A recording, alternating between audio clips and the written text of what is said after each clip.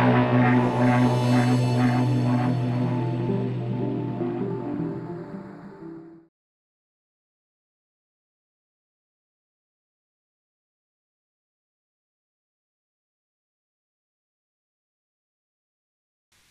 this video I'm going to show you how you can look at old aerial photos using Google Earth. Now if we open up Google Earth and you zoom into your desired location, maybe your home address or your hometown, in my case it's set to automatically go to my hometown. I can, for example, this is giving me a aerial view of, I think it's 2016 or 2017, which is only a couple of years out of date.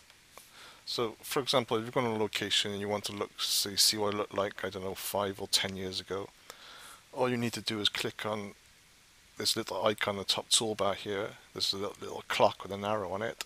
You click on that, then this little bar comes up, and you're able to kind of go back in time. So I can go back from 2018 to 2015, and you can kind of see the maps changing all the time.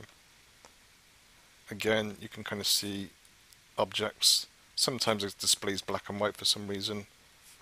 You can kind of see here, like there's like kind of like a new school being built.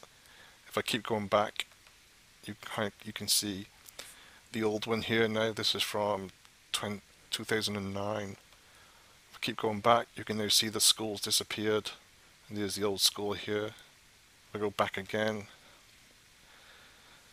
2006, 2004, 2001. I think that's as far as it goes back in my particular region. Whether other regions are different, I'm not sure, but I don't think they are. And it actually goes back to 1945, which I kind of presume are kind of World War II aerial photos. As you can see, there's kind of nothing here. It's all in black and white. So that's basically how you can look at all the pictures, images of aerial images using Google Earth of your kind of local region or the entire world. That's how you do it. Thanks for watching.